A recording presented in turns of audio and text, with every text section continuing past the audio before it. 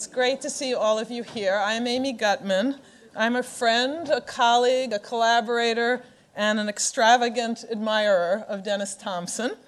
One of the many extravagant admirers of Dennis Thompson, judging from this conference and the attendance here today.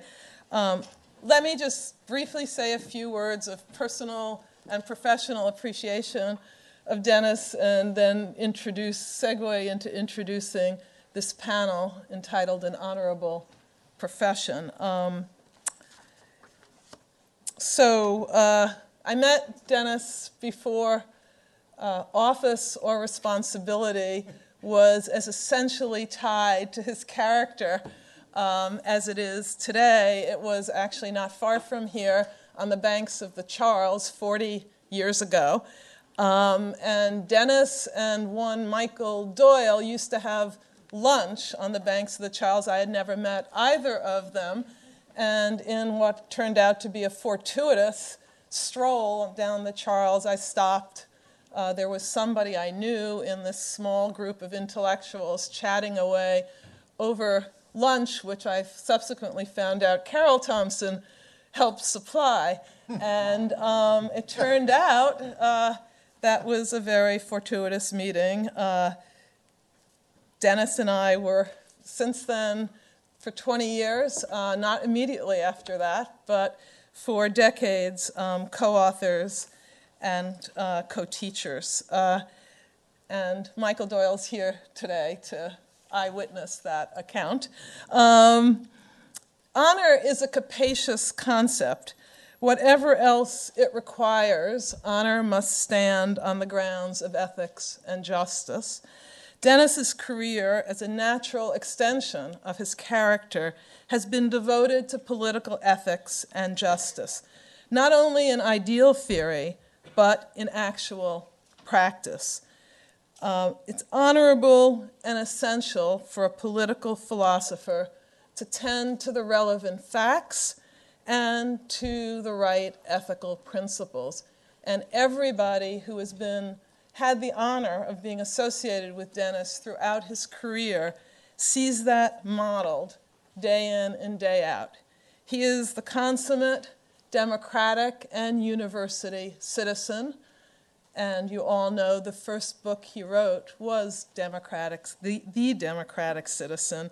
And if you want a model in the academy or out of The Democratic Citizen, go no further than getting to know Dennis Thompson.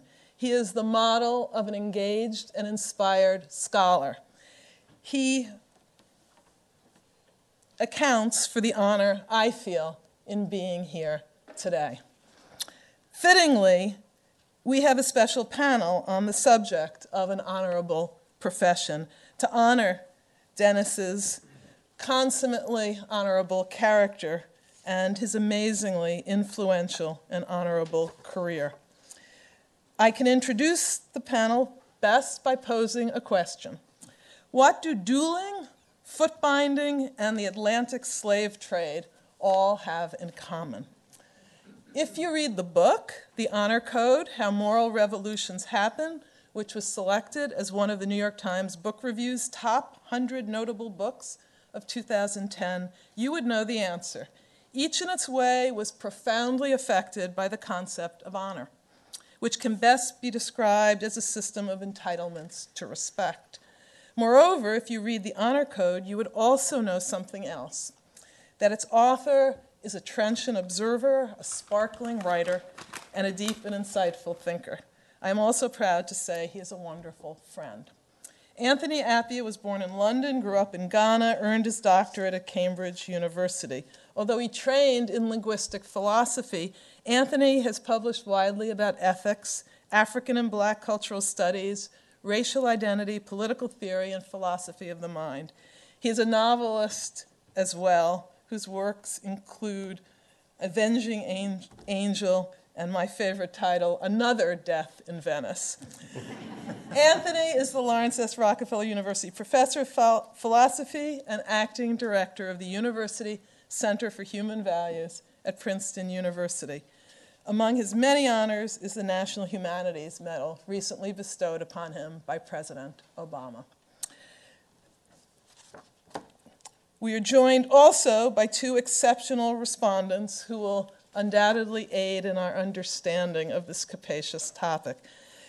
Tim Scanlon is the Alfred Professor of Natural Religion, Moral Philosophy, and Civil Polity here at Harvard, and a leading light in the field of moral and political philosophy. And it's also a wonderful friend as well. Michael Frazer is an Associate Professor of Government and of Social Studies, dear to my heart, the major dear to my heart here at Harvard, whose book, The Enlightenment of Sympathy, finds new relevance in classical political philosophy for contemporary political theory. My role as a moderator will be more in line with Martha Raddatz than Jim Lehrer. I will actually keep time and make sure the panelists stay on time. Ladies and gentlemen, please welcome Anthony Appiah.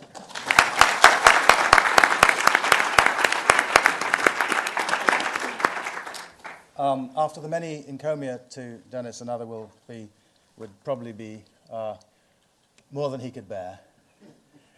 So, so rather than doing that, I'm going to boast about something myself, which is that I have a Thompson number of 2, because Amy has written with Dennis, and I've written with Amy. So this is, for those of you who are familiar with the concept of an Erdős number. Yeah, thank you. But it is a great honor to have been asked to participate in this wonderful Festival of the Mind, and especially because it's a celebration of a wonderful philosopher and a great human being. I'm hoping that this will work better. So it is a great privilege to have been invited here to help celebrate Dennis. And I can think of no better way to do so than to reflect on a question that he's spent a great deal of time both thinking about and encouraging others to think about, namely how we should bring normative concerns to bear on the life of the professions. I propose to explore today a set of questions about professional ethics. I'm interested, as much as anything else, in the idea of a professional ethos, in the idea that professional women and men are bound together in part by shared understandings of how they should conduct their work, and by networks of reciprocal attitudes to each other as people who respect or fail to meet the demands of that ethos. These 3 questions will guide what I have to say today. Why do we need professional norms that are distinct from general moral norms? I shan't say so much in defense of this claim, the claim that we need them, which has been much discussed, but I will need to take it for granted that we do. Much of what I say will, as a result, not make sense to anyone who doubts this. To discourage such doubts, it should only be necessary in this place to mention the work of Arthur Applebaum. But I will offer some brief reminders of arguments of his and others and some thoughts of my own. My second question is, why are professionals particularly well placed to be the guardians and enforcers of professional norms? And finally, I'll explore a third question: how can honor be mobilized as a mechanism for sustaining these professional norms? And this is the idea on which I want to spend most of the time. It's my central claim that honor is a crucial resource here, and so I want to start by introducing an account of honor, mine, one that derives from work I did in my book, The Honor Code. There, I focused on questions about the role of honor in the processes that bring about moral change, mentioning the issues I want to focus on today only briefly and in passing. But the general account of honor that I found useful there will turn out, I think, to be helpful in this very different context, and so I'm going to ask, what is honor? And what do we need to know about it, first of all? Well, first of all, as Amy said, honor is a system of entitlements to respect, or rights to respect. When we say that people are honorable, we mean that they are worthy of respect. Honor involves respect as an attitude towards persons, then, and there are 2 important questions about how we should understand the basic formula here. What does respect involve, and what is the basis of the entitlements, the rights? Well, Stephen Darwell taught us to distinguish 2 different ways in which we can respect a person. One, which he called appraisal respect, involves judging a person positively according to a standard, and doing well by a standard essentially means doing better than most others. It's in this sense that we respect Rafael Nadal for his tennis skills or Meryl Streep for her acting. And I shall follow the convention of using the word esteem for this kind of respect. There's another kind of respect, though, recognition respect, that involves, to put it rather abstractly, treating people in ways that give appropriate weight to some fact about them.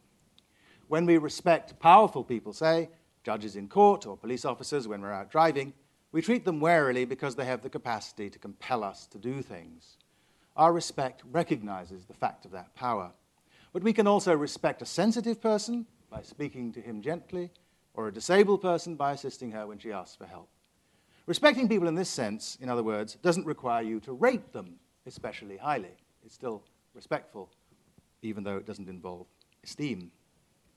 Because there are so many kinds of facts about people that we can recognize and respond to, recognition and respect for people can have a great variety of emotional tones and can come along with attitudes both positive and negative. When the Roman Emperor Caligula said, oderint dum metuant, let them hate so long as they fear, he was expressing his depraved delight in getting one sort of respect, but it wasn't the sort of positive respect that goes with honor. As a result, I want to insist that the sort of recognition and respect that's important for honor involves more than just giving appropriate weight to some facts about a person. It also requires, especially as we conceive it today, a positive attitude of a certain sort. I think, in fact, that the relevant attitude has the same emotional tone as when we esteem people highly. So from now on, when I talk about recognition and respect, I mean the kind that involves a positive regard for the person in virtue of the fact that it recognizes. Though this regard is found in esteem as well, it remains important, as I'll try to argue, to distinguish the different bases of the judgments associated with these different sorts of respect. So these two kinds of respect, esteem and positive recognition respect, correspond to two kinds of honor. There is competitive honor, which comes by degrees, depending on how successful you have been in meeting the standard. What makes you worthy of respect there is that you have done much better than the norm. And this respect, as I say, is a form of esteem.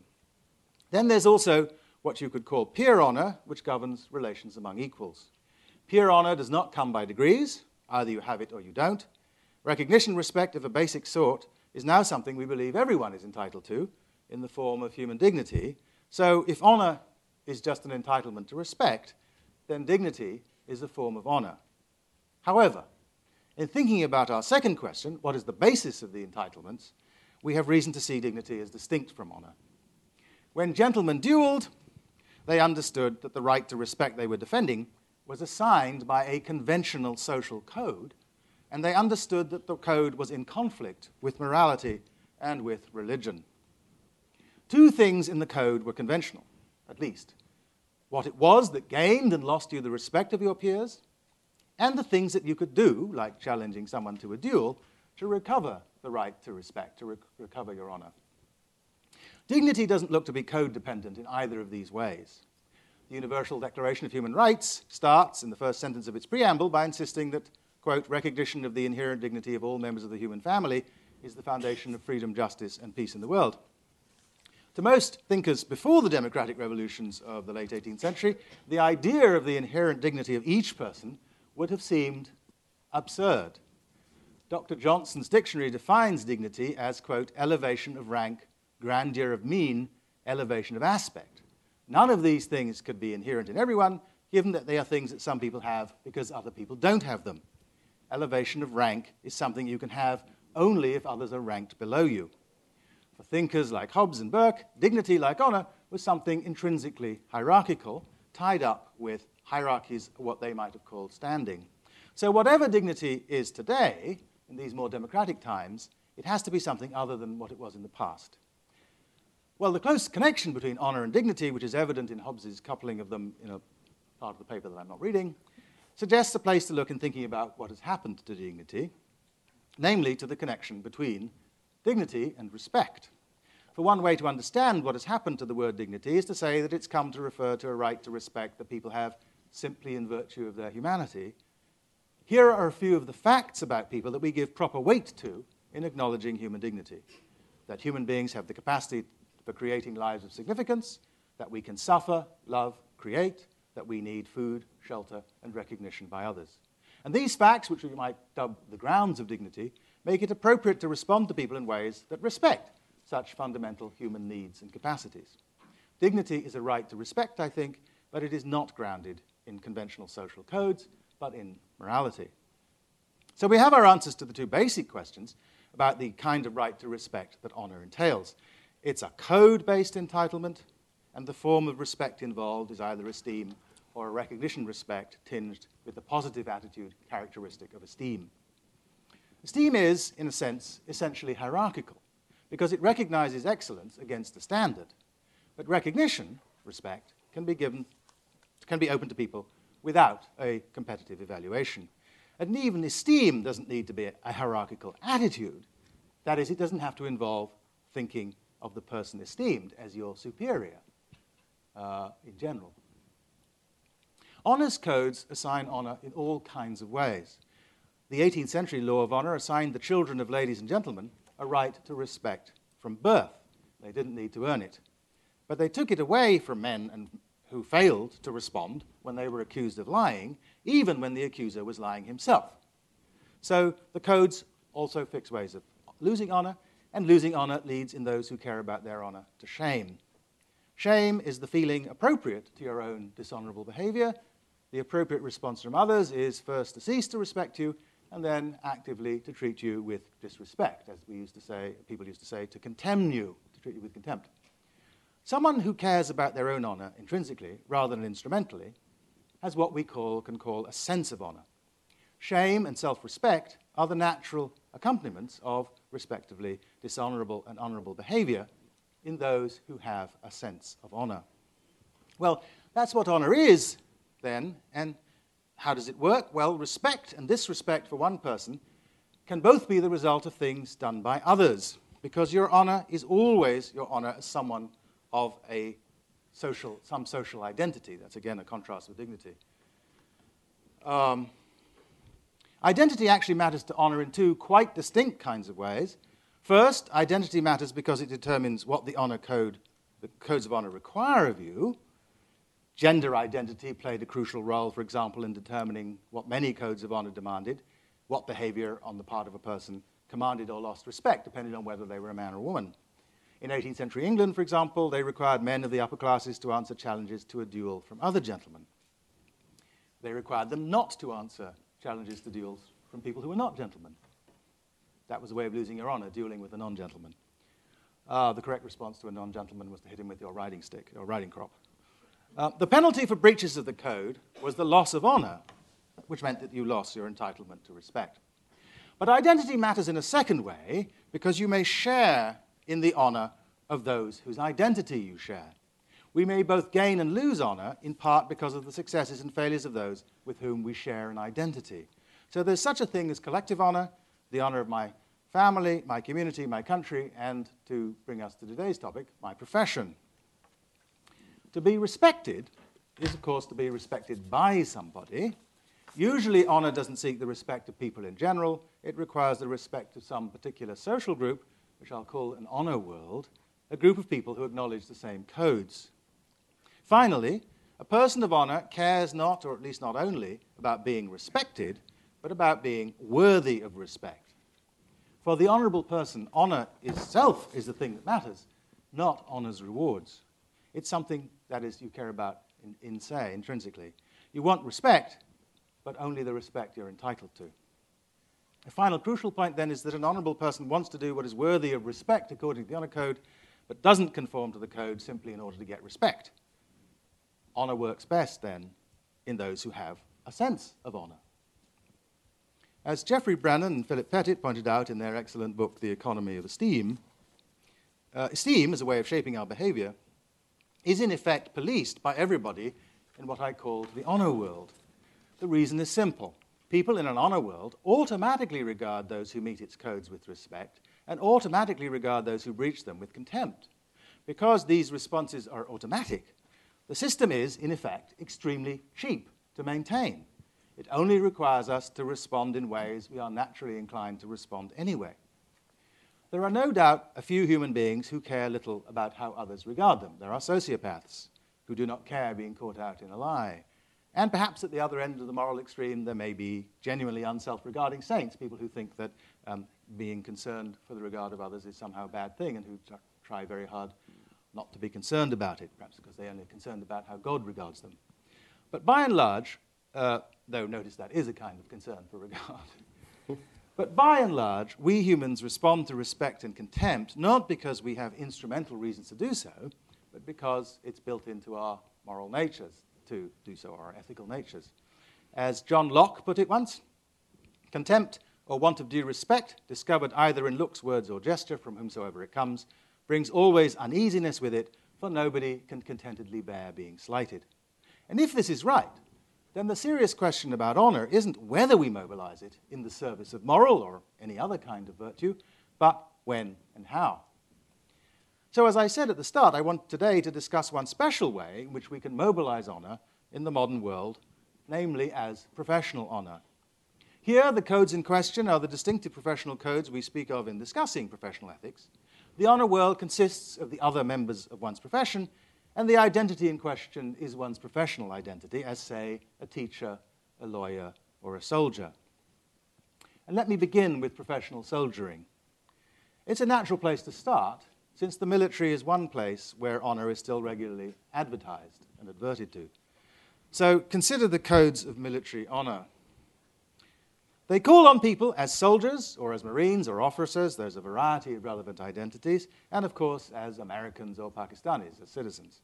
And while soldiers may feel shame or pride when their regiment or their platoon does badly or well, collective honor, fundamentally it matters to them that they themselves should follow the military's codes of honor. It's worth asking why honor is helpful here. We could, after all, use the law all by itself to guide our armies. Military discipline makes easy use of all sorts of punishments, and mercenaries can be motivated by money. So why aren't these ordinary forms of social regulation, the market and the law, enough to manage an army, as they are enough to manage, say, such other state functions as the maintenance of the highways? Well, first of all, both these other forms of regulation require surveillance. If we're to be able to pay you your bonus, or punish you for your offenses, someone has to be able to find out what you have done. But when the battle is hardest, everything is obscured by the fog of war. If the aim of a soldier were just to get his bonus or escape the brig, he would have no incentive to behave well at the very moment when we most require it. Of course, we could devote large amounts of expensive effort to surveillance. We could equip each soldier with a device that monitored his every act, but that would have psychological and moral costs, as well as significant financial ones. And anyway, it's only recently become possible to do that kind of thing. By contrast, honor, which is grounded in the individual soldier's own sense of honor and that of his or her peers, can be effective without extensive surveillance. And unlike a system of law or a market contract, anyone who is around and belongs to the honor world will be an effective enforcer of it, so that the cost of enforcement of honor is actually quite low. And as Brennan and Pettit noticed, we don't have to worry about guarding its guardians. Most of the other systems of regulation give focused power to particular people to implement the system. Honor codes are enforced by everybody. There's another reason for favoring honor over law as a mechanism for motivating soldiers. The sorts of sacrifice that are most useful in warfare require people to take risks that involve doing things that are supererogatory. They're morally desirable acts that ask too much of us to be morally required. To punish someone for failing to do something that they have no duty to do is morally wrong. Since it's normally permissible, however, to offer a financial reward for doing what is supererogatory, you might think that the right way to regulate military behavior, if you could solve the problem of the fog of war, would be by financial incentives. But once we have a set of shared codes about military honor, we also have commitments that make us think of money as the wrong idiom for rewarding military prowess. It is symbolically appropriate. We don't give soldiers bonuses for bravery, we give them medals. And more importantly, we honor them. We give them the respect we know they deserve. Now, our modern standing armies have kept in place a world of military honor, many of whose loyalties and sentiments I suspect that Alexander the Great would recognize, as would, indeed, Shakespeare's Duke of Bourbon, who, realizing at Agincourt that the day is lost, cries out, "Shame and eternal shame, nothing but shame, let's die in honor." Soldiers who think like that make formidable opponents. With this model case before us, we can return to the three questions that I said would guide me today. Why do we need professional norms that are distinct from general moral aims? Why are professionals particularly well placed to be their guardians? And why is honor a good mechanism of enforcement? Why do we need the norms that are distinct? Well, the military case exemplifies the general answer to this question. In some contexts, we need people to do both more and less than morality requires. Soldiers are equipped to do great harm. Ordinarily, a person so equipped should exercise extreme caution in the use of her equipment. We'd like people generally not to be trigger-happy. We'd like them to feel badly if they kill others, even in self-defense, and to think badly of people who don't.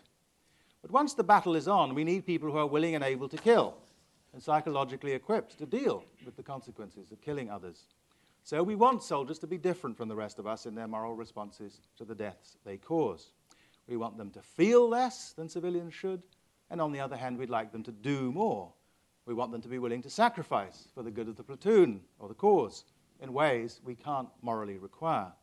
The soldier who throws himself on the grenade to save his comrades is doing something that is, in the context, a very good thing, but ordinary morality doesn't require this kind of heroism. I think Ethics for Adversaries shows that professional norms generally are like this.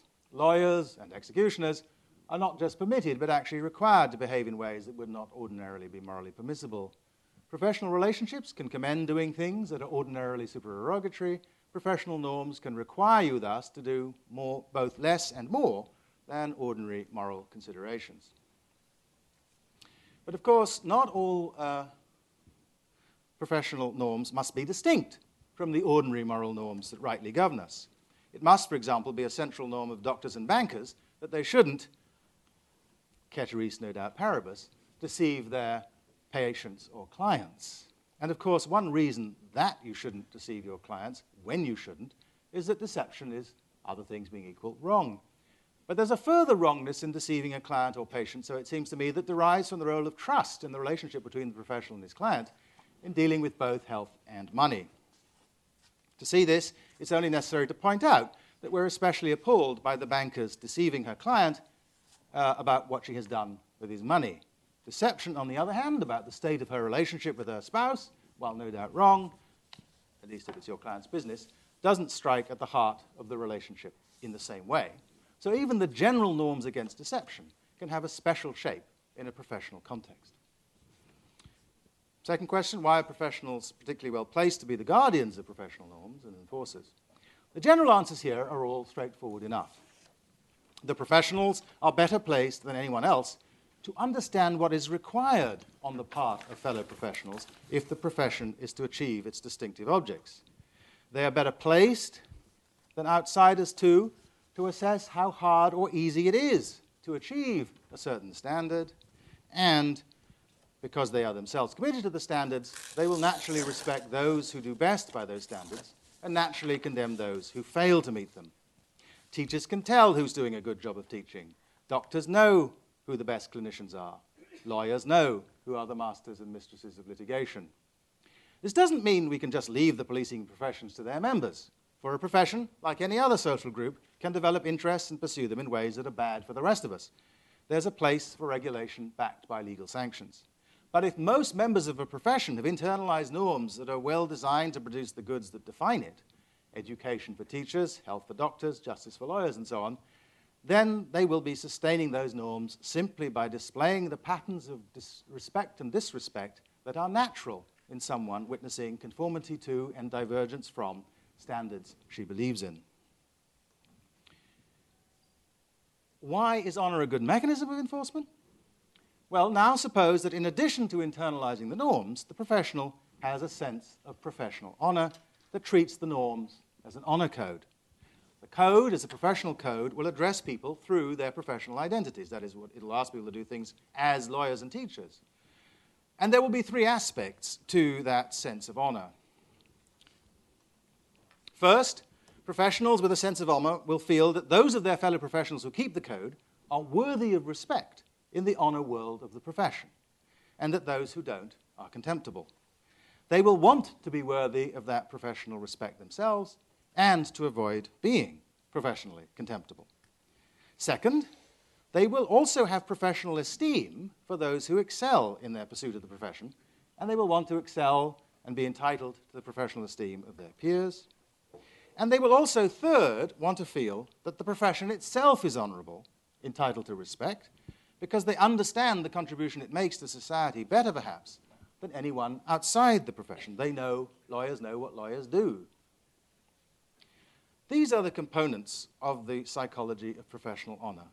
A special concern for being worthy of the respect of one's peers in virtue of one's conformity to the special norms of the profession, a desire to be worthy of esteem in the practice of the profession, and a hope that the profession as a whole will be worthy of the respect of everyone. These are concerns with honor, and not just with respect, because they're not about getting respect, but about being worthy of it. And as I said early on, a sense of honor entails a desire to get only the respect to which you are entitled. This is what I think of. This is the Bernie Madoff problem. At the heart of professional honor is the individual esteem one gets from one's professional peers and the collective esteem of your profession. These things are connected because in behaving dishonorably, a member of the profession risks dishonoring not just herself, but also her professional peers.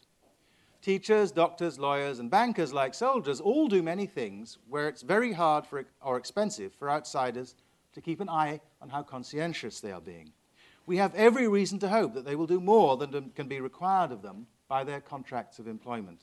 And as we saw in the crises of the American economy in the first decade of this millennium, this behavior of individual bankers seeking to make profits can, in the aggregate, impose large costs on all of us. If they develop a sense of professional honor, we have a better chance, I claim, that they will be more likely to do these things, to do the things that we need them to do. They will be doing them in part because they want to be entitled to self-respect, a sentiment one cannot feel if one knows one isn't entitled to it. But they will also be sustained by the fact that in a world of competent professionals, those who are worthy of respect will be getting the respect they deserve. Thank you.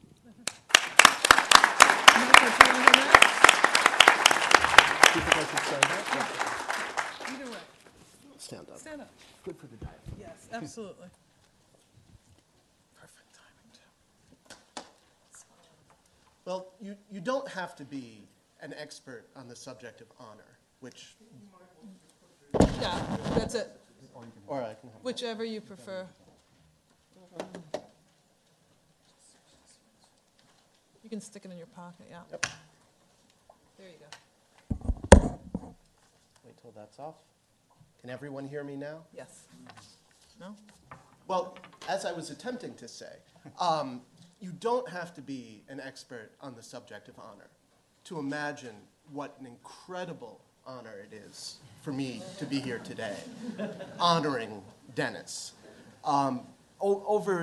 As I've entered into this profession, I've had this marvelous and uncanny experience of the names on my bookshelf jumping out and becoming flesh and blood people, and Appiah and Scanlon becoming Tony and Tim, and this unified authorial voice that I thought of as Gutmann and Thompson becoming Amy and Dennis. And no longer unified in voice either. At the time. And it's really been a remarkable experience for me. And one of the things I've always loved about Dennis's and Anthony's work alike is how they're both even-handed without being wishy-washy. That they can both see the other side of the issue, the strengths and weaknesses of the position they're putting forward while still putting forward that position. So in a book like The Honor Code, Anthony is completely clear that there are risks as well as benefits to a reliance on honor. But he still thinks that honor is a resource we cannot afford to forego. And the thesis I'm going to be putting forward in my comments is that whatever the risks and benefits of honor are, generally, and I think Tim will be addressing those general issues in his comments, I think the risks are particularly great when we apply the concept of honor to professional ethics. And I think if we go through Anthony's claims one by one, we see why that would be the case. First, the claim that we need professional norms that are distinct from general norms. That's undoubtedly true, but my worry is we don't always have the professional norms that we need. This is a thesis that can be understood as an applied version of the more general thesis that Arthur defends as practice positivism. The idea that descriptively, the social norms that govern a role, an institution, or practice are what they are sociologically, not what they ought to be. And only when a role is as it ought to be, morally, does it create moral obligations. Arthur also believes that roles can never create moral permissions to do what would, outside of that role, be morally wrong. He does, though, think they can be an important source of obligations, but never directly, only in a mediated way. So even if we don't accept Arthur's claim that roles don't create permissions, only obligations, and I think Anthony has given us some reason to doubt that in things like the military case.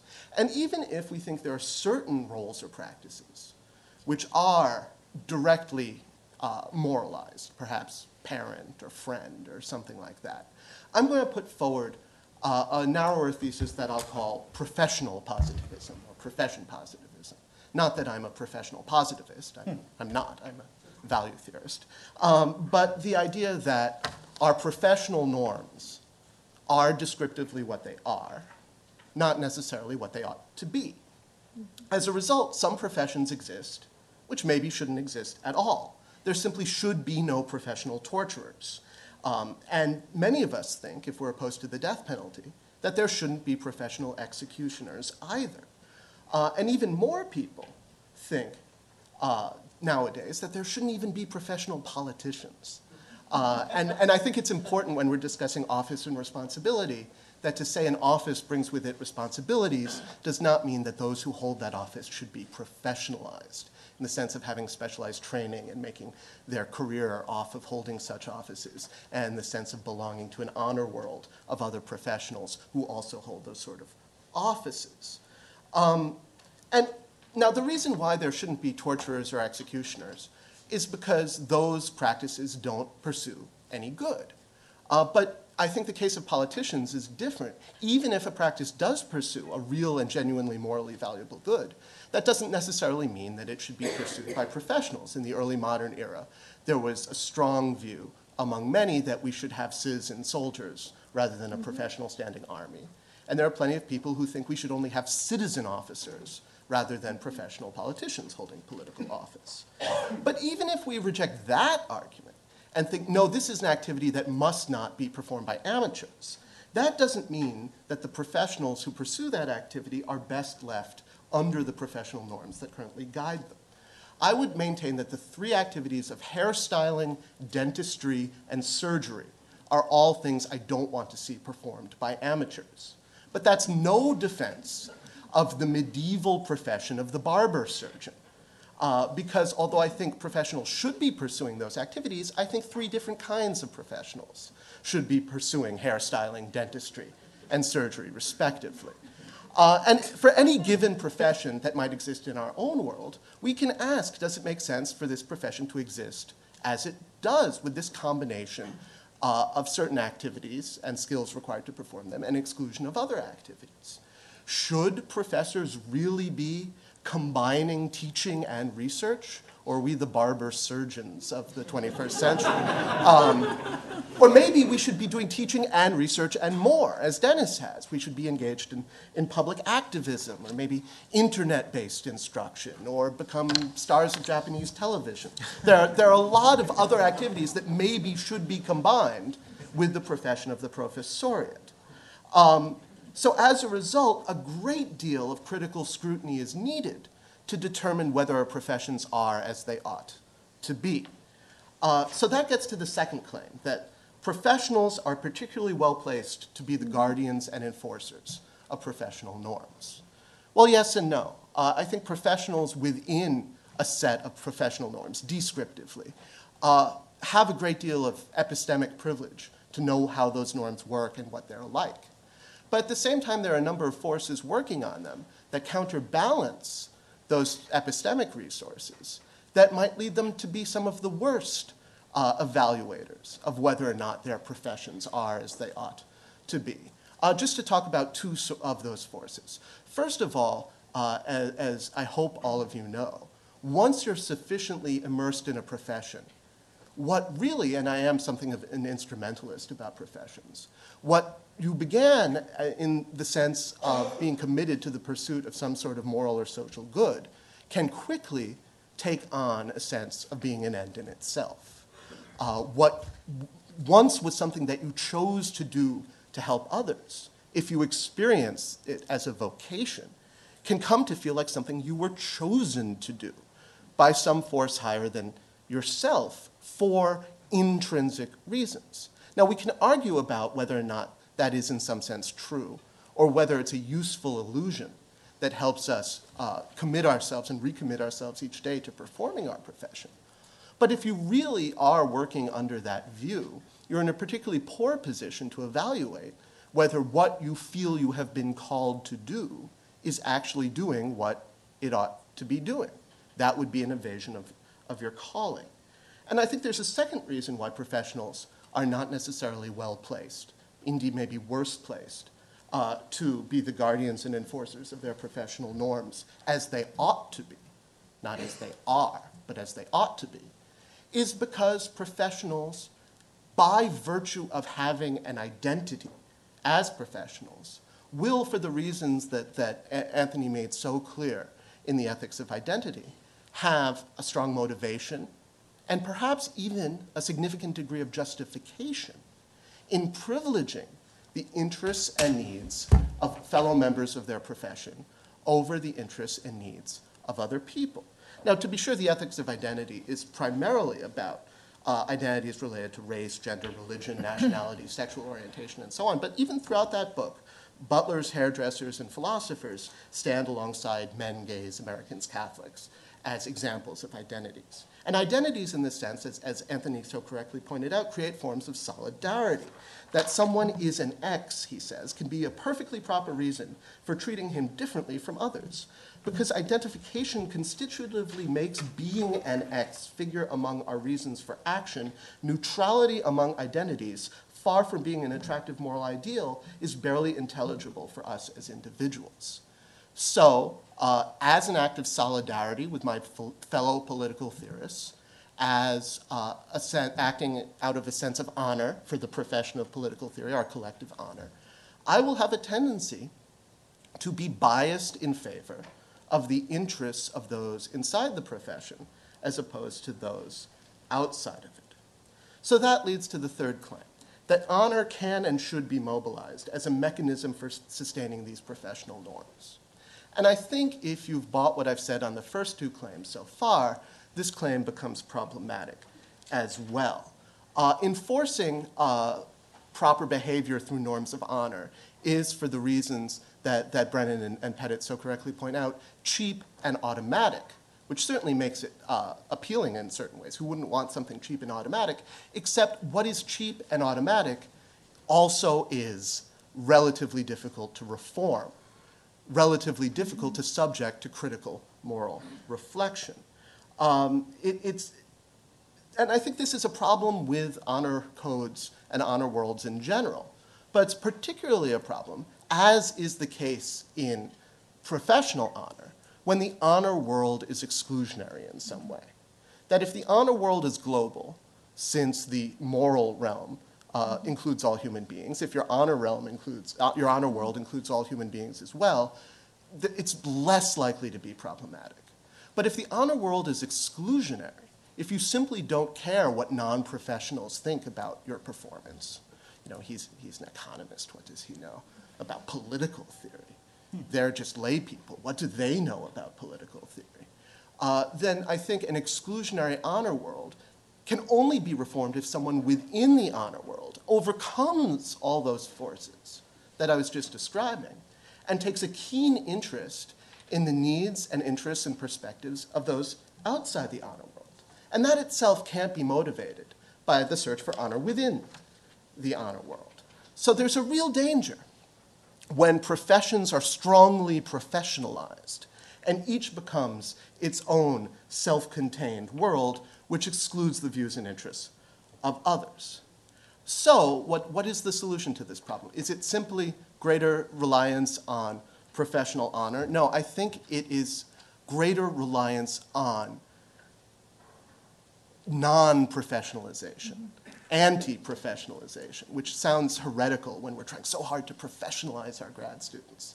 But if we actually look at the ideal, and I hope you understand how complimentary I mean this, Dennis, one of the things I've most admired about Dennis is his lack of professionalism in this sense. The idea that we must only do analytic philosophy for we are philosophers, certainly a kind of professionalism that I thank goodness that Anthony has rejected. We must only do professional training because we are teaching in professional schools. In his intellectual life, bringing people together, ideas together, institutions together, Dennis has been an opponent of over-narrow professionalization, an over-narrow honor world. Just look at the diversity of people judging me right now. If I were to put forward an argument that would only appeal to a scholastic, narrow band within political theory, I would be ashamed in front of many of you. And the fact that Dennis has brought together such an expanded and expansive intellectual honor world is, I think, the greatest possible benefit he could have done to all of us. Now, if I can allow myself a bit of professional chauvinism. 1 minute. 1 minute. 1 minute of Chauvinism. professional. You can go on about Dennis as long as you want. 1 minute of professional chauvinism. Michael Rosen recently described political theory as the oasis with an open borders policy in the desert where the intellectual trade routes intersect. I think political theory's great virtue is that it is the least disciplined of disciplines, the least professionalized of the academic professions. And insofar as Dennis has been the chief gardener and the tender of our beautiful little oasis, I think his lack of professionalism has been consummate professionalism as a political theorist opposed to the narrow horizons of too small an honor world. So thank you, Anthony, and thank you, Dennis.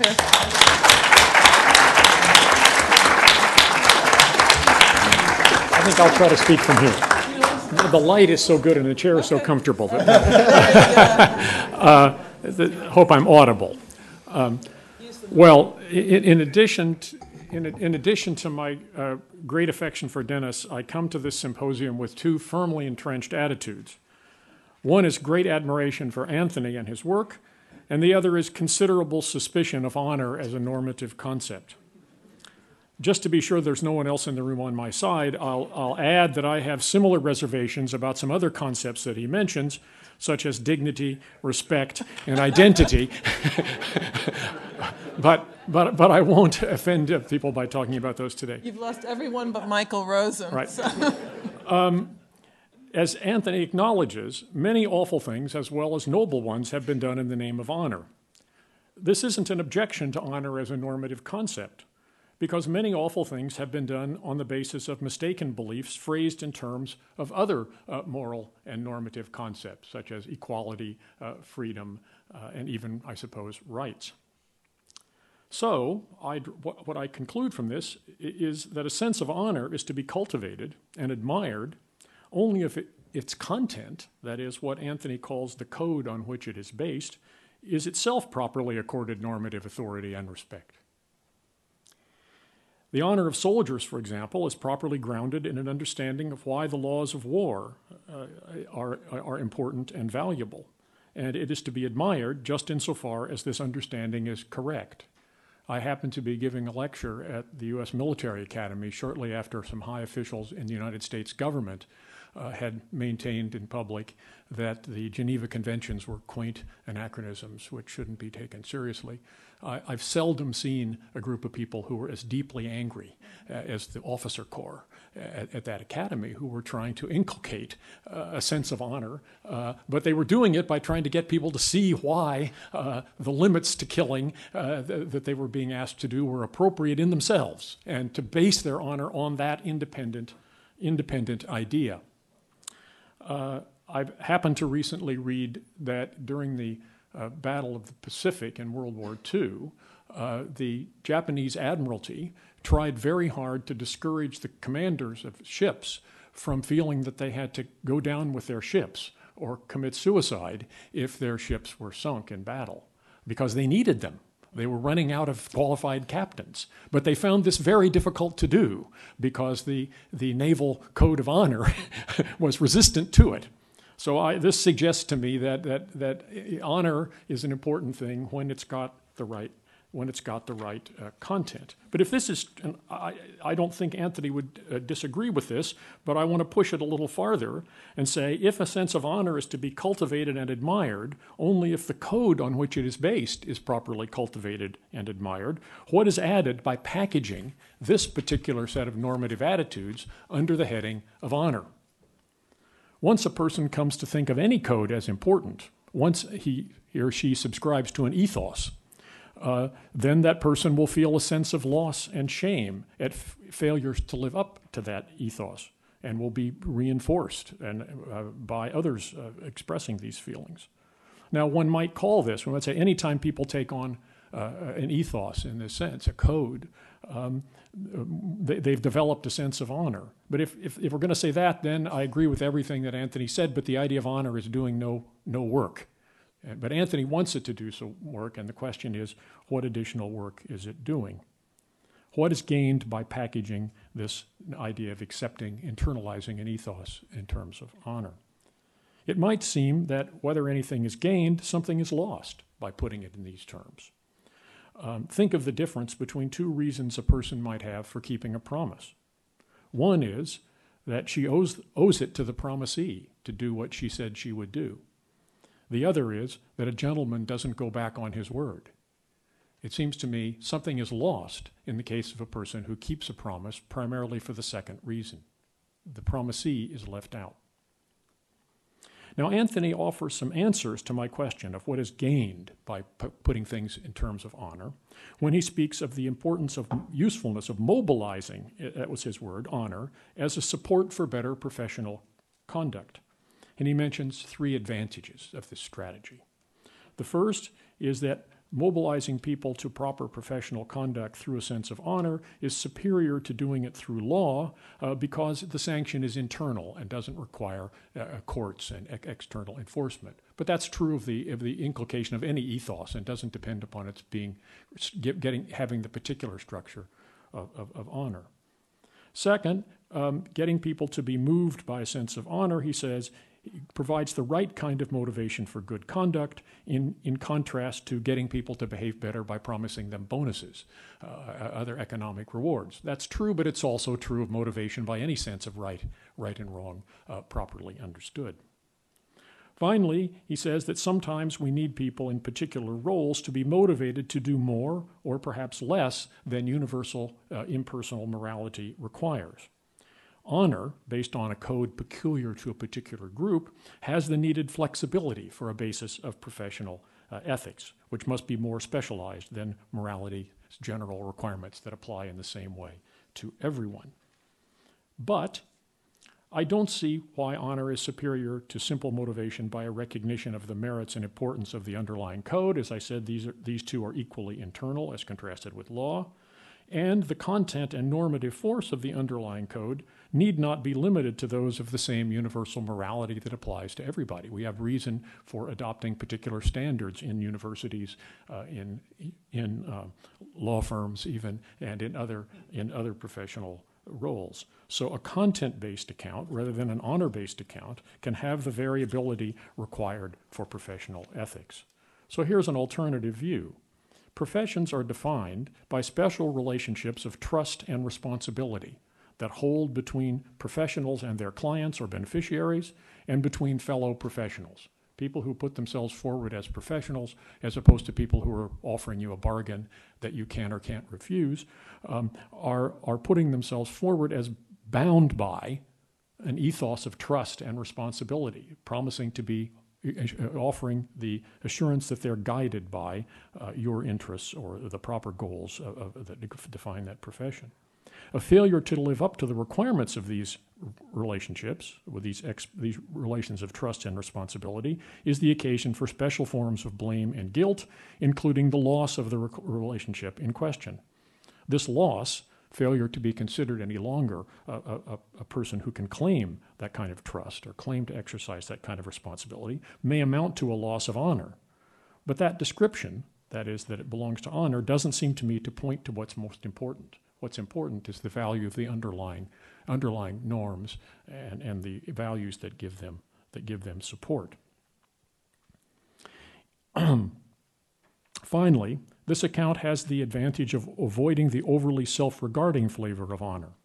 It brings in other people in the right way, as in my example of promising, not just as those people in whose eyes we may be valued or devalued, but as those whose interests and expectations are the justifying basis for the code that we have reason to adhere to.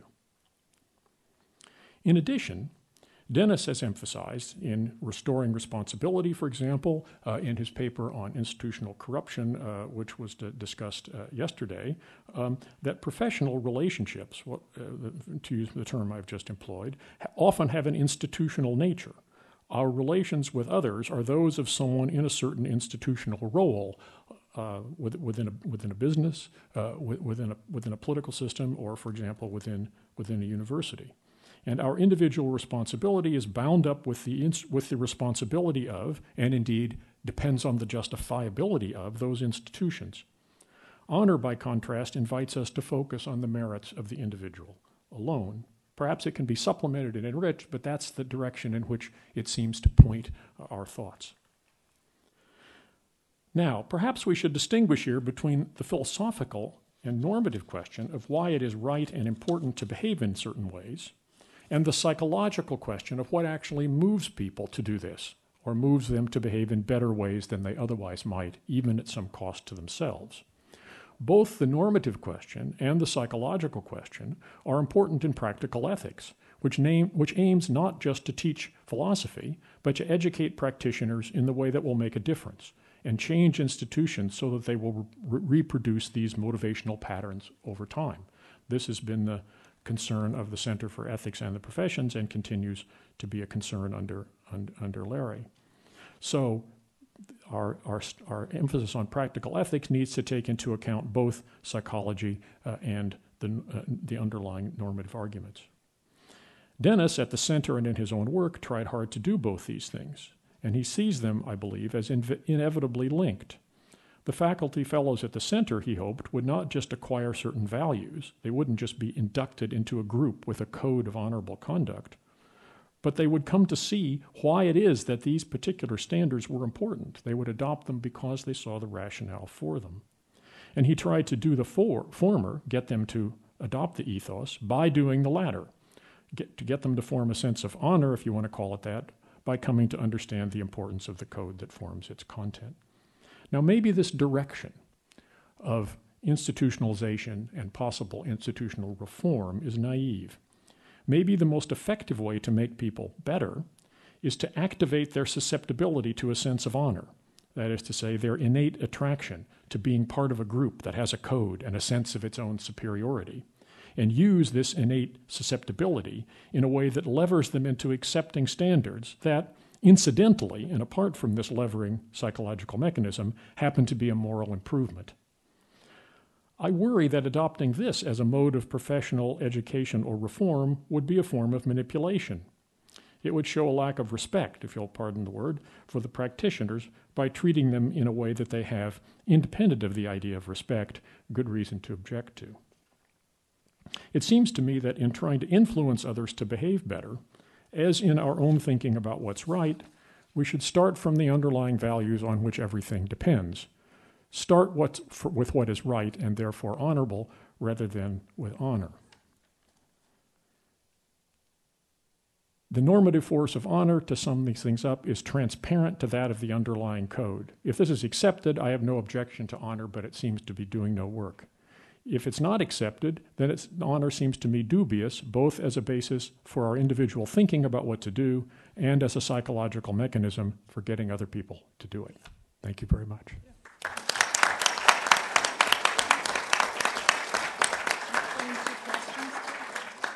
Let me frame two questions to Anthony that I think Michael and Tim's comments raise, and then ask Anthony to answer, and then open it up for all of your questions and comments. So Dennis's career has been, as we've all recognized, devoted to what might one say, to paraphrase Max Weber, politics as a profession, politics as understanding politics as an ethical and honorable profession. Michael, one of the challenges Michael's comments raise was put most succinctly, I think, by George Bernard Shaw, who said all professions are conspiracies against the laity. And basically, Michael, you would like to see fewer conspiracies against the laity and hence less professionalization. So, Anthony, that's one question for you.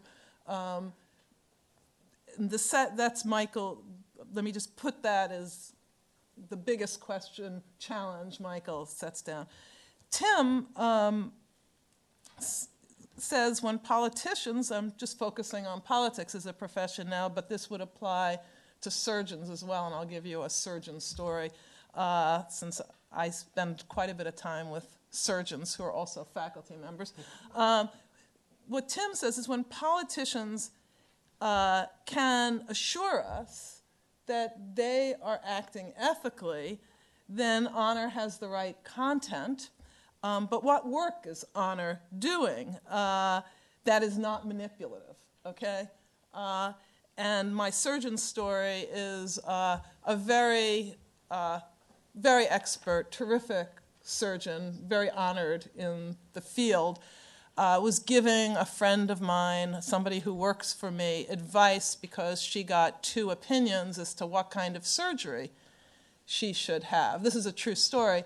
And so she went to this surgeon, let me just call him Larry Jones, and she said, Dr. Jones, why should I do it the way you've advised rather than this other way? And he looked her in the eye and he said, because I said so. And it took patient advocates. This is an analogy to politics. Politics puts it in high relief. But it took a kind of democratization in a soft sense in which politics shows it in high relief. It took patient advocates to get the honor code of surgeons to be democratized so that now it includes being able to explain to very intelligent people, of whom my friend was one, why you should do it this way rather than the way they expertly know just because they said so. So the Tim question is, once you know what the right thing to do as a professional, what work, additional work that does honor do that isn't dangerous in the sense of putting a wall, an unnecessarily high wall between what professionals think they know internally versus what they can learn from learning more from the laity? Well, first of all, thank you both very much. Yeah, please take this. First of all, thank you both very much. I mean, I suppose, well, on the sort of question about skepticism, I mean, both of those questions presuppose a certain kind of skepticism about professionalization. And what I suppose I want to say is professionalization, like everything else, has its bad sides. And it's right that it's not defensible to organize responsiveness to considerations of professional honor in a profession that shouldn't exist. Nor is it right to have professional honor organized around professional norms that are as it were, corrupt in relation to the function of the profession, that fail to allow the profession or get in the way of the profession's doing what it should do. And that's why professions need regulation, where they have significant externalities, as I said, and I didn't wish to suggest that professional honor should be a substitute for regulation, merely that it was a useful, it could be a useful adjunct. But it's true that unless the norms in question are appropriate to the function of the profession, it could just get in the way. So, just some observations about that question. Michael said that honor, that the institutionalization of something through an honor code can be very resistant to change, and so that was one of the sort of extra problems posed once you've connected professionalization with honor. My own view about that is that I wrote a book about changing honor systems, so yes, it can be hard to do, but some of the most important moral changes of the last 200 years have occurred by exactly that mechanism, the mechanism of the reform of honor codes. So now I go back to the sort of fundamental question that I think Tim is raising, which is whether there's enough distinctiveness to the character of the psychological mechanisms associated with honor for it to be worth drawing attention to the role that they can play in the sustenance of norms. And here I think we may have just a disagreement about what the structure is, because I said that, and I believe that that the sense of honor has a certain value, and that it's internally motivating in the sort of way, of course, that moral norms should be.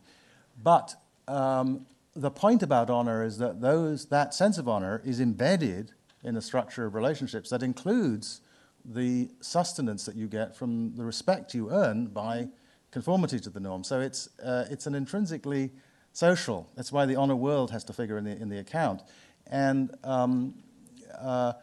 I think that it's extremely hard to do some of the things that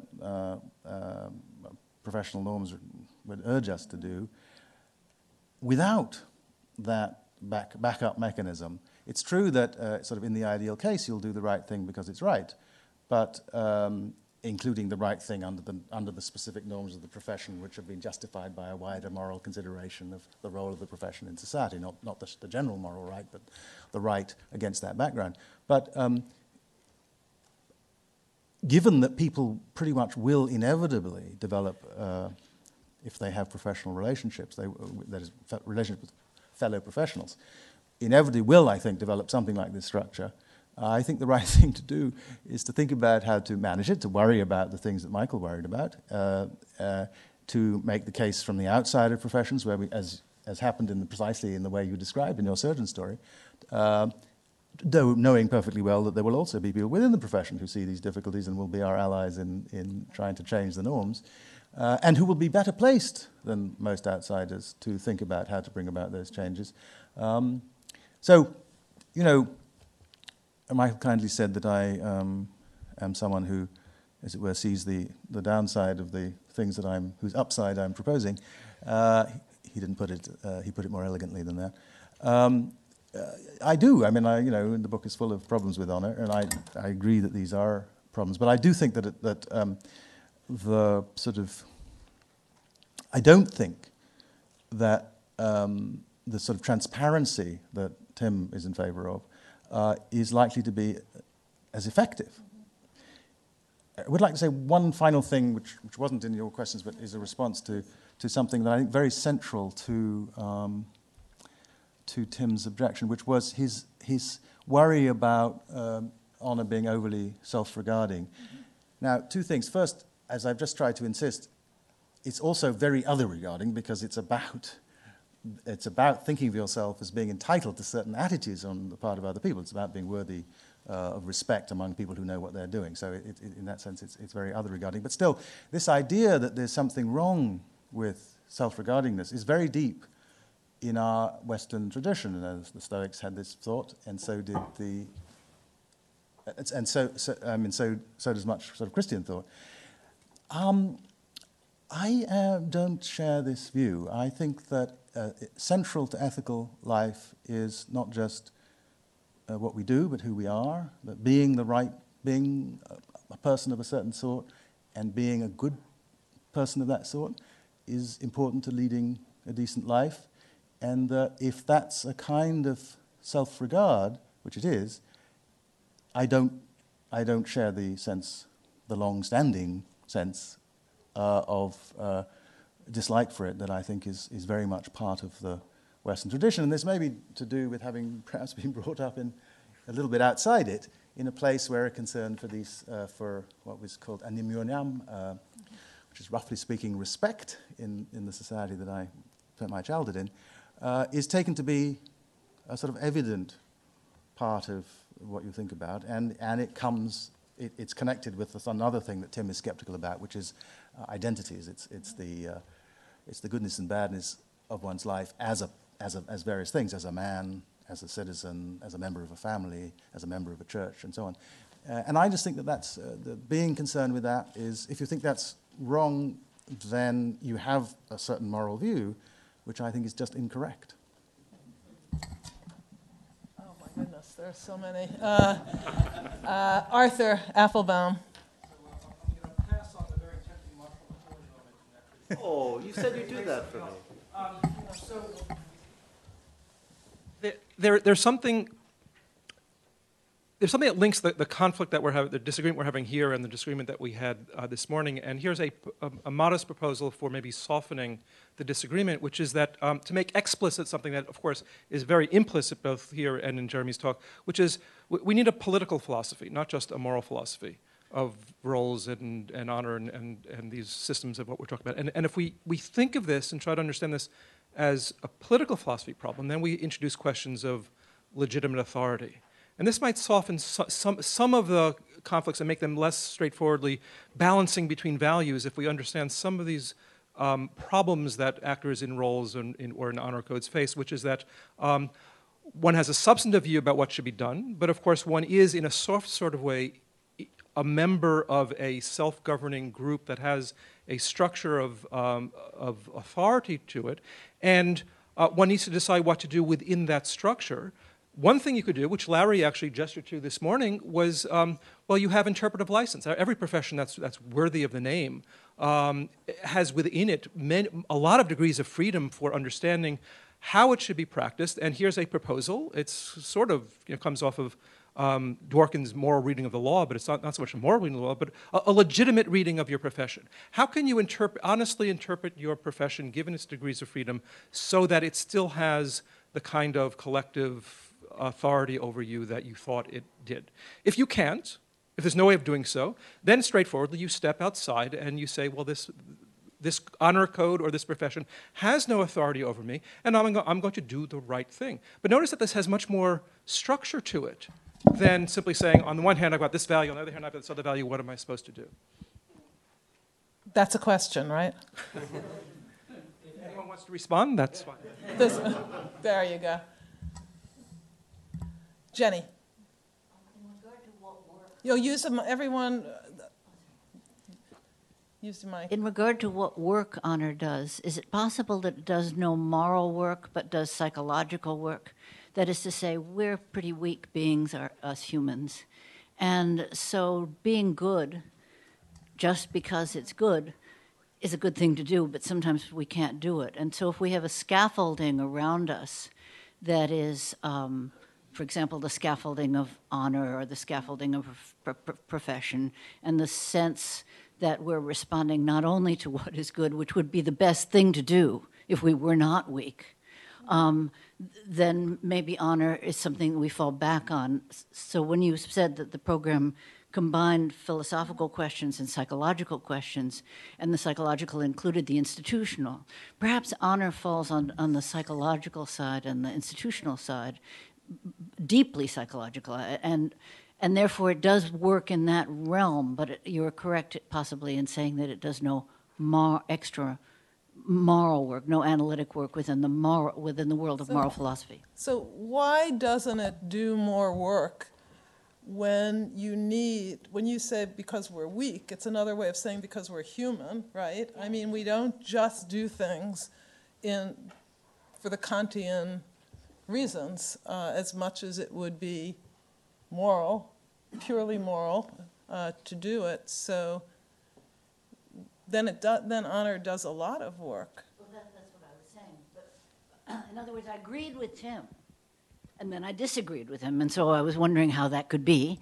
And I thought, I will agree with you that it's doing no moral work, but it might be doing some psychological work. And it could do some institutional work. And institutional some work. Of the I things brought that Dennis in. is, Exactly, precisely. Is recommended in Restoring Responsibility and Ethics in Congress, and he came up with the idea that we did in Compromise of the Pulitzer Prize for explanatory journalism in politics, is to honor people who do the right thing, because we know that professionals can't be always trusted to do the right thing. So honor, therefore, can even have an institutional manifestation. Tim, you wanted to say something, and then I'm going to next question. Well, I don't know if I should try to Michael. respond to Jenny, just in response to Anthony's remark about this other regarding character. I said, well, there's one way it's honors other regarding. It regards the others by whom we are concerned to be honored. But I thought that leaves out the beneficiaries, right? My class will disapprove of me if I don't keep my word. Rather leaves out the interest of the person, perhaps outside the class, to whom I made the promise. That was I said it may bring in others, but it didn't bring them in the way that I thought was fundamental. I certainly agree that we're all sustained by the thought that other people are properly going to criticize us if we don't do something. If we And it's not just that they would criticize us, but we think they'd be justified in criticizing us, even if they wouldn't. That comes from the internalization of any view about what I ought to do, just part of the package. And if we want to call that honor, then I'm okay with that. But it seemed the honor seems, because it involves this distinctive group-centered idea, seemed to me to be being more special than that. But maybe I'm overreading, in which case I apologize. Michael Doyle. This picks up on Jenny's remark, and it adds to the moral philosophy and the psychology, sort of a rational sociology of honor, in the sense that we won't have codes that are effective unless we have small enough numbers rather than everybody to monitor them. And second of all, unless the people who monitor them have sufficient professional or special expertise that they'll know whether they're really being violated. And once you have those two conditions, you're in the framework whereby you can create external or extraneous awards like the prize that you just referred to, that you and Dennis have been working through. And that too will contribute to the psychological set of incentives that will make a code effective, unlike in a world where we are all fellow human beings with moral duties of respect to each other, and we have to all monitor everybody with equal degrees of expertise without any external sanction. We all care about good taxidermy, but I doubt if in this room we're the best framework in which to monitor the taxidermy profession, and we're better off at monitoring political philosophy or political theory. So if we add a sociology to all of this, wouldn't we then have a foundation for honor that would have it make some sense? How about yes? Could I say no? Yes, absolutely. Now it's more interesting. I mean, Why don't you, we that one. We'll we share can this one. You we share can that start one. debating the sociology, but I would think taxidermy, to use your example, works best when it's concerned not with pleasing its fellow taxidermists, but with creating displays in the Natural History Museum that the public really benefits from. And I'm willing to make the sociological generalization on the basis of no evidence, but then again, to appeal to my professional identity, I'm not a sociologist, that there's a kind of decadence or something like that that sets in when the honor world of a profession is limited quite strongly. I mean, this is all a matter of degree. When it's limited, the more strongly the honor world of a professional is limited to other members of that profession, the more likely it is that that profession will cease serving public goods. So you will get a decadent taxidermy where where elaborate preservative techniques are used for their own sake, which only have the effect of making the giraffe look bizarre to members of the general public. We can make arguments about art or academia along these lines if we are so inclined. And so, of course, this is all a matter of degree. Everyone can't monitor everyone equally well at all times. But I guess my concern was that maybe there needs to be a two-level honor world. The honor world internal to the profession, which is monitored quite closely by people outside the profession, who presumably, if the profession is justified, the profession in some way benefits. We can have a debate about whether a profession that is only good for other members of the profession can, for that reason, be morally justified. That's a very important moral debate. But whatever the moral purpose of a profession is, I think it's very important to have people outside that profession monitoring it to make sure it's providing the goods that it's really supposed to be providing, rather than becoming an abstruse activity of a decadent elite. Can I just say, though, that that seems right to me, but that's why my account of professional honor had three parts, of which the third was a concern for the honor of the profession. That is, you've got to connect the profession in the public mind with the purposes that it's supposed to be serving, and that's one of the breaks on kind of the sort of the kind of aspect of professionalization that leads people to be sort of get better and better at doing the things that the profession has identified to itself as interesting, but which turn out to serve no sort of general function, don't contribute to the general function of the. So this is a criticism that's made of the economics profession, right? That is to say, the economics profession is in part supposed to help us to understand and manage economies. The internal standards have developed in such a way that what counts as a good contribution to economics is basically a mathematically interesting representation of a problem that economists are interested in. And if it turns out that the development of the profession in that direction makes it unable to serve the public function, then people who have a concern for the honor of the profession have a reason to direct their attention inside the profession to reshaping its norms to bring them back towards some public purpose. Yes. Norm Daniels. Thanks.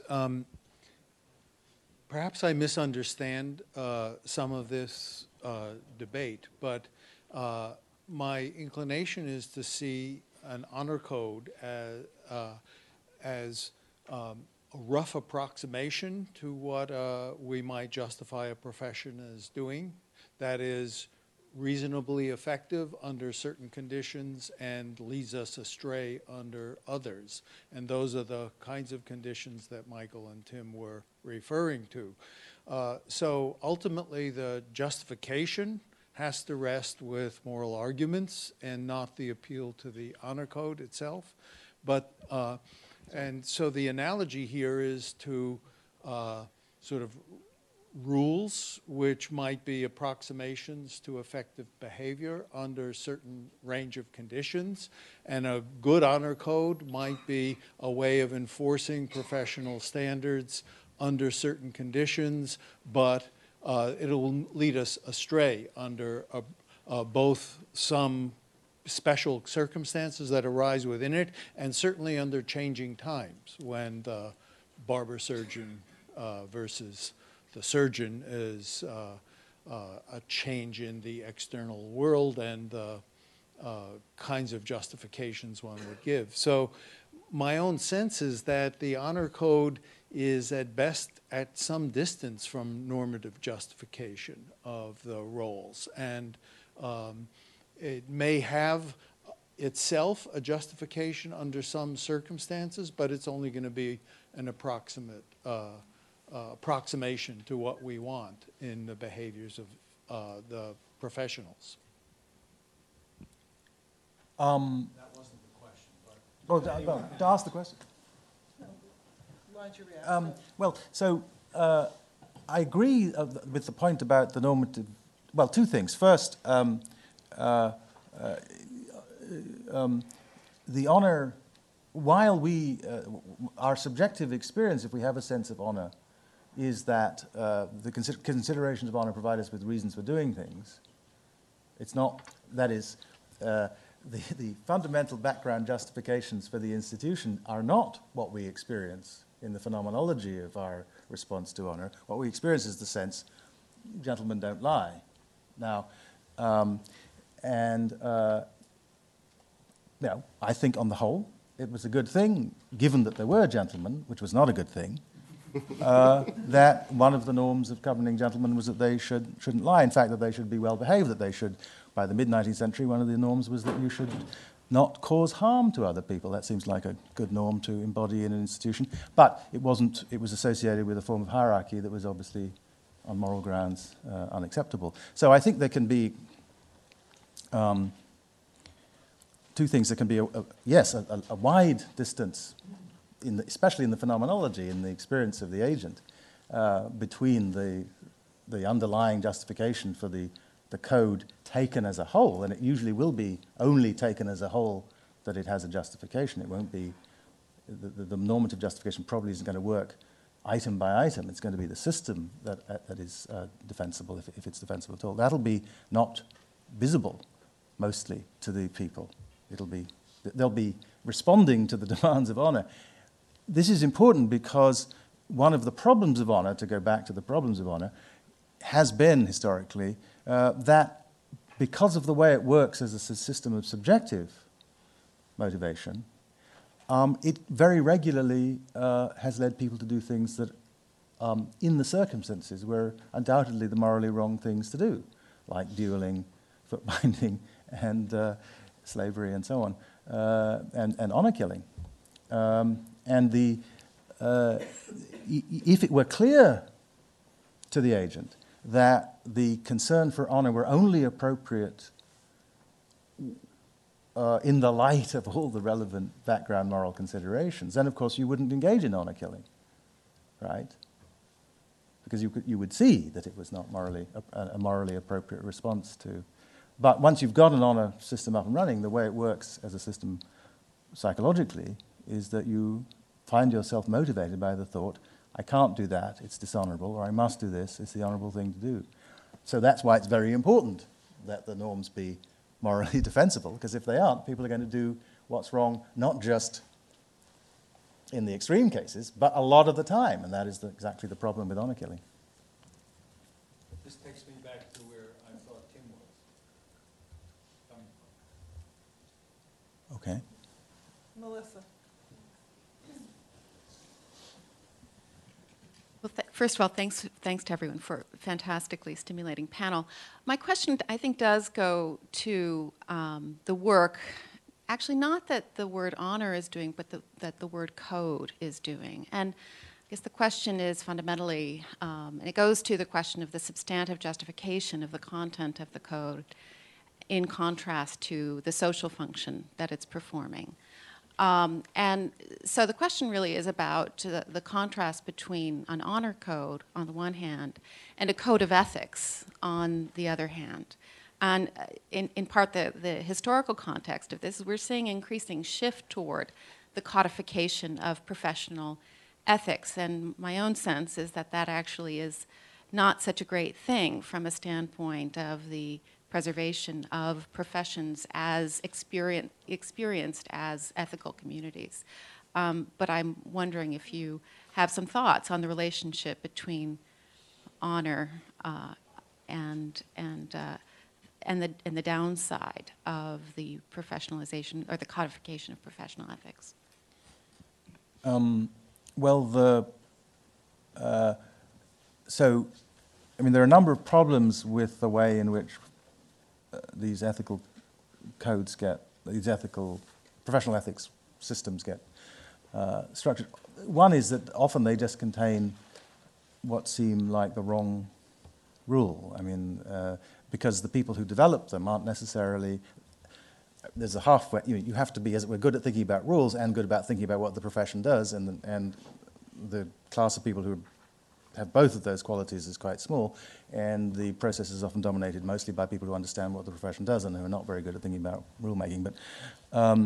But the other thing is that a large part of what is, so maybe code is a bit of a distracting word here, but a large part of what's involved in something like the 18th century gentlemanly codes is not, it's not codified. That is, I mean, there are rules about when you should duel, and those are actually written down. The Irish duello, there's a list of 27 rules. But generally, the codes governing the behavior of gentlemen were not codified in those ways, and they were the sorts of things, they were like the sorts of things you learn when you become a doctor. You gradually learn what the appropriate patterns of deference are among people with different degrees of professionalization. You gradually learn what is thought to be the proper way of trading off considerations of risk of harm against benefit and so on. You learn these things, and they're not internalized in a rule book. And while it's interesting to try and put them into rule books, and while I'm much in favor of things like of sort of checklists as a technical device for improving the professional behavior, and I think they seem good evidence they work well, as codes of ethics for the profession, I think they miss the kind of intuitive, complex, situation-respecting character of what you actually learn when you are inducted into an ethos. Tim?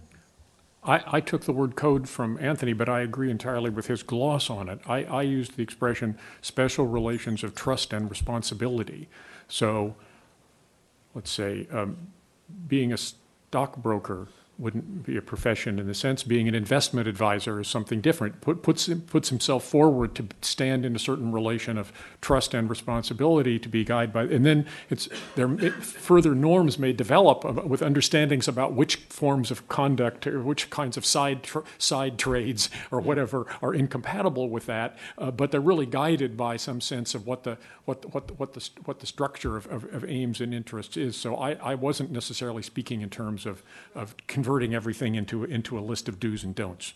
Can I have a really quick second round? Because my intuition is Not without a microphone. sorry. My intuition is that what's happening with the proliferation of these ethics codes is analogous to the shift from common law to positive law. That writing the principles down is a way of providing them with some solidity, some stability, and some objective existence in public world. It also has the effect of potentially hollowing them out of their resonance with lived experience, but it also enables them to be subject to critical evaluation from the standpoint of their justifiability. And now, we shift from common law to positive law under conditions of modernization. And so it's within that context that one worries, I guess, that the turn to codification or the turn to ethics codes expresses a dynamic within modernization. The term honor seems, the term honor seems to be anachronistic in some ways, and so how do you think about that? Well, the short answer to the term problem is that one of the reasons why the term honor produces some hostility is that it is primarily associated in our minds with forms of hierarchy that we rightly have rejected. So I'd be happy to change the word, but I don't think you can give up the idea of a community defined in part by notions of what's worth respecting, and the concern for being worthy of the respect of other people who know what you're doing. I'm going to call on Chris Korsgaard, but I feel compelled to just say, one of the things I really like about Anthony's work on honor is it forces us to think about reviving not just the term, but the idea of honor within professions. And I can think of a lot of things in our profession that could do with more honoring. Really excellent teaching, writing excellent letters of recommendation. I would love to be able to honor people who do. And I think there is an honor code among those of us who think about what's honorable about our profession that isn't rewarded in other ways. It's totally consistent, and it has to be, and I think Anthony would be, if not the first, the second after Tim to argue that it has to be grounded on ethics and justice. But I think, as Jenny and Michael point out, we have to come to terms with the psychology of how professions operate.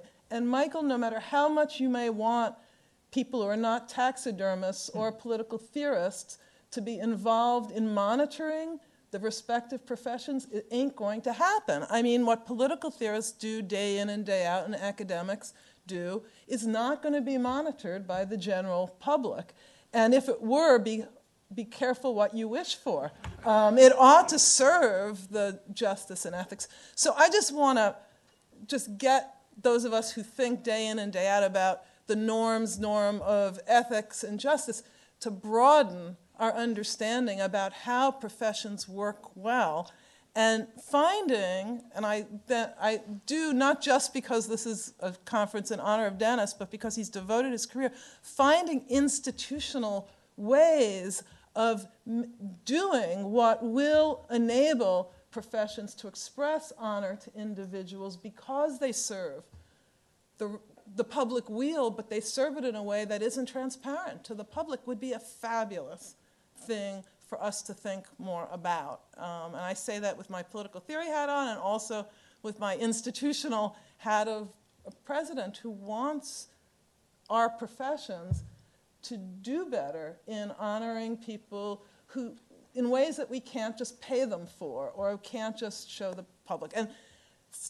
that was I took a professional privilege there. But Chris Korsgaard, please. Thank you, Amy. I'm more sympathetic, I think, to the role Anthony wants to give honor than Tim is, because my own way of thinking of morality makes honor-based thinking more continuous with moral thinking. I don't think you have to choose between Tim's two thoughts about why you keep the promise, because I think the thought about yourself that you can find dishonorable and unbearably so is the thought that you will let the other person down. I think that thought plays a role in transforming what's merely a reason into an obligation. Although when I put it that way, Tim thinks something very close to that, except that he would put the emphasis on the relationship in which you stand to the other rather than on the resulting self-conception. Having said all that, though, I'm going to ask a question that's on the other side of the question. Years ago, when I was teaching at the University of Chicago, a group of businessmen gathered a bunch of local ethics professors together for dinner. And it turned out they wanted us to write them a code of professional ethics. And the reason they wanted us to do this was because they thought if they could say they had such a code, it would be easier for them to resist external regulation. Now, even when it's not quite so barefaced as that, I do think it is a non-accidental feature of people guided by honor codes, coteries of people guided, that they are distinctly resistant to external regulation. So it doesn't seem to me quite enough to say, yes, we have to have regulations too. And I just wondered if you had anything more to say on that, about that. Well, I mean, I agree with the problem, but one of the reasons why they're harder to regulate, at least sometimes, is because professions properly guided by a conception of professional honor should need less regulation. So, and that's the argument they make against regulation. We're already doing a pretty good job. Now, that's an empirical claim. Is it or is it not the case that the way in which stockbrokers relate to their clients is currently well designed to advance the interests of the client that they advertise themselves as advancing? And could they do better? Well, I would say the first place to look for possible ways of doing better is to ask them. They know what they're doing and they understand the task, but it certainly shouldn't be left up to them. And if we think that public regulation is useful in order to kick up a baseline of various sorts, I'm completely in favor of that. And in a way, that's like the answer you gave me to Tim, which is I am not against. I think that someone who doesn't lie because it's wrong, and also because she doesn't want to be the kind of person who does wrongs of that kind. The wrongness of it plays an internal role in explaining what the honor judgment is. So it's not in that sense independent of this psychological mechanism isn't independent of the normative content. So what I want to say is we need law, we need the economy, and we need honor systems, all of them as forms of social regulation. And of course, in all of them, everybody needs to be guided by morality as well, which is not a system of social regulation exactly, but nevertheless the fundamental source of normative demands. Can I say And I'll take the last three question from sentences? John first. Insofar as the thought, gentlemen don't go back on their word or whatever, just is the thought, I owe it to the promisee, then we have what I call transparency, and I'm completely happy with it. But it does seem to me that I tried to bring out anything that they can come apart. It was insofar as they come apart that I thought that there was a problem. John, last question. Yeah, my question is really partially for Tim and partially for Anthony, which is this on? Yeah, You can hear just me, hold okay. it close. Your example of the angry officer corps was an interesting example for me, because I mean here, the value of the angry officer corps was exactly that they had something to resist, what the White House was doing, right? That they had some sense of what norms ought to be applied, and they were, self-defined, right? So to say, first of all, that seems like a phenomenon, and then secondly, to say, as has been said several times, that there ought to be regulation is problematic here, because you risk losing what they have that's distinctive and powerful and exactly when you need them. That is to say, they presumably, on your account, are in a position to resist something that, is arguably very wrong. No one else is in that position. If they were regulable in the normal way of regulating, that could be subverted. So I'm just wondering how you think about it. I mean, it seems like there's something valuable there that I think could be lost if we're going to try to reduce it away. So first Tim, and then Anthony, you have the last word. Well, we're building a lot into the example by assuming that they're right. Therefore, we don't want anybody interfering with them. And the officer corps might have had some crazy idea about shooting prisoners of war or something. I mean, so we're building something in there. So in that case, I think outside regulation would be wrong. But I took it from my experience there that the officer corps was trying to inculcate these standards in these young persons whom they were sending out there onto the field of battle by trying to get them to appreciate what was important about that kind of conduct. And so the honor came on top of that, but it came via this teaching. That was clear from the classes that I sat in on, as well as from their reaction to this outside thing. That was the point that I was trying to make. Whether outside regulation would be good or bad, of course, is going to vary from case to case, depending on how you set it up. But your point is that there are cases where outside regulation would be counterproductive if an honor system is already doing its work. And that point I completely agree with. I was invited to talk to the joint meeting, which happens every year, of the honor boards of all the military academies. So these were the young people who administer the honor system, the honor systems of the Air Force Academy and West Point and so on.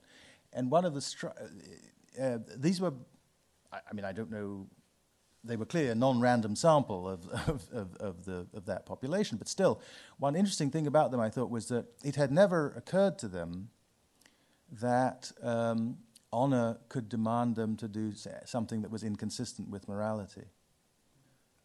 They really did have a highly moralized sense of, I don't mean that they thought if it's wrong, it can't be honorable, which I think is a good thing. I mean, I don't think it's correct. That is, I don't think. But it's a good thing that they think it. On that note, please join me in thanking the panelists and Anthony for this. Thank you.